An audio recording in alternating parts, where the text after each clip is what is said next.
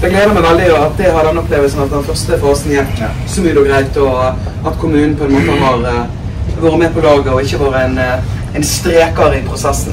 We are going to work hand in hand with you. We know we still have a few things to overcome, and we know we still need to find the perfect path, but I think with that constructive attitude on both sides, we will find solutions. So we are going to invest in Eikefet in a very large project, renewing completely the processing tool and building a best-in-class facility. We want to produce high-quality aggregates in Eikefet for the decades to come, and these aggregates will serve the Norwegian market, but they will be exported as well across Europe. So we will have a lot of customers in Holland, in Germany, in England, in Poland, in many countries in Europe that are waiting for these high-quality aggregates, and that's what we want to do. Og så dette prosjektet her veldig gøy for oss I Romarheim.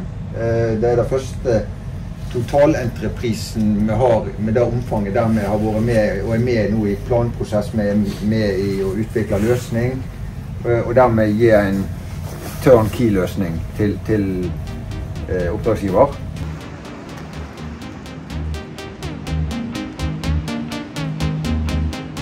Så trykker vi inn begge de to, arm og fire, samtidig. Ja.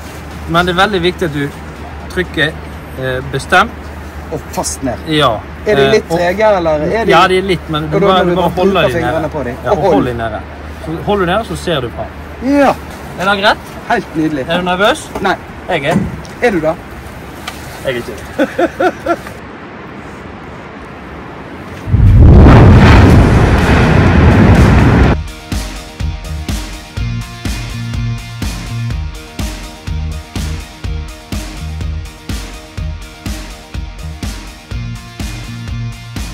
Det jo en ære å bli invitert til å skyte eller trykke av den første salven på den nye tunnelen her inne på steinuttaket på Eikefet.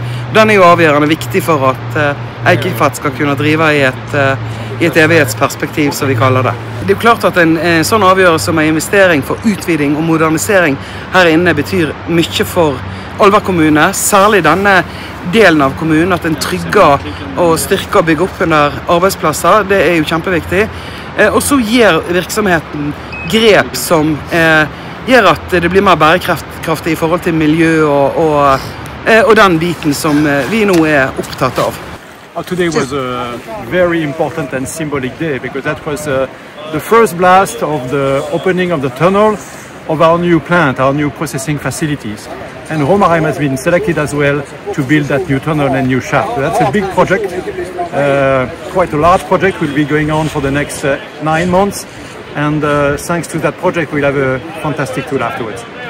We are very proud of having Romarheim working for us, together with us in the quarry, with this autonomous system, which is today a big success.